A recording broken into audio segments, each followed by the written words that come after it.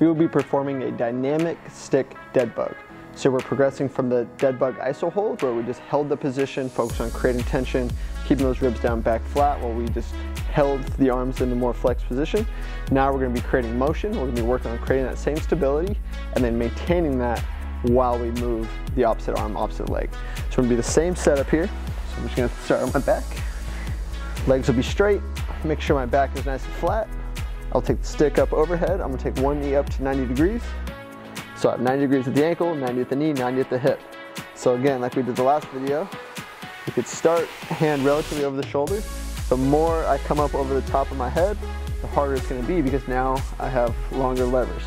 So we'll start here, stick into the knee drives back up, my back stays flat the entire time. So last time what we did is we just held here, worked on creating that tension, and you can still do that kind of as a primer just to get everything moving. And then we're going to start up. So now I have 90 degrees, arm is straight up overhead, and then I'm just going to extend right arm, left leg, keep that same tension, back stays flat, ribs stay down, get as far as I can go, come straight back up. So we can do that for reps, right? So I drive in, hold, create that stability, stay tight, come straight back up under control. So I could do my reps on the first side, switch sides, just go there, and then just complete the prescribed sets and reps on those legs there. What I could also do if I need to regress it, I could be here, start with this arm a little farther in, and then instead of going out this way, now what I could do is I could take my left leg and then just tap that heel to the ground, straight back. Really what I'm trying to do is I'm trying to work as far as I can before that back wants to come up, right? So if I reach out here, back comes off the ground, ribs shoot out, that means I need to either stop a little sooner or I can just take that heel to the floor and just focus on maintaining that same tension.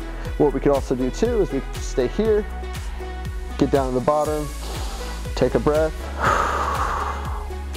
and then come back up. So you could break your reps up just exhaling as you go out. You can get down to the bottom, you can hold that position at the bottom, take a breath or two, come back up to the start position. You can make it more challenging by taking your arm further overhead. Holding at the bottom, you can make it less challenging by instead of straightening your leg out, you just tap that heel on the floor. Because again, that would be a shorter lever, so easier for us to control that core and pelvis position. Really what's most important is that we can create the stability, create the tension, and then maintain that tension while we move, and more importantly, while we breathe. So those are dynamic dead bugs. Those are our exercises. We create the stability, create the stiffness, and then we move through them. So you could count reps, you could count breaths, you could count the amount of time you hold each rep. There's a lot of variables that you can play around with. Give those a shot. I think you'll like them.